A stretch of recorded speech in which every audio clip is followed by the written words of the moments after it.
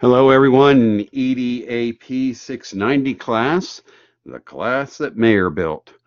I hope you're enjoying Module 5, and I hope you're taking your time with Module 5 and crafting a really good story, an audio story.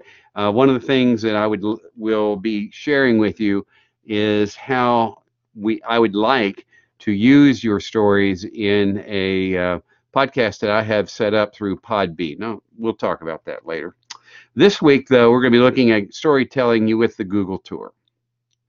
The Google Tour Builder is one of those amazing tools that people don't know very much about. And when you think of the Google Earth, you just think about looking at the Earth, putting in addresses and zooming in. But actually, there is within that capability the ability to tell stories. And boy, can you tell some stories. So we're going to take a look at that. The other thing I think we're going to do this Wednesday night is I really want us to go back and look at the issues surrounding the VoiceThread. This is not your all's fault. Frankly, it's not my fault. The problem is very straightforward, is the university doesn't buy a license for every student within the VoiceThread, which, I think they ought to.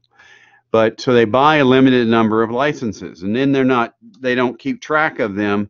And then all of a sudden, when you go in to use it, instead of you already having the license, it's forcing you to actually ask for the license. And if they've run out of licenses to give you, then that's where the problems start. All you do is just yell at me. I yell at Brad, who's the Blackboard person in charge of this. We get it fixed. No big deal.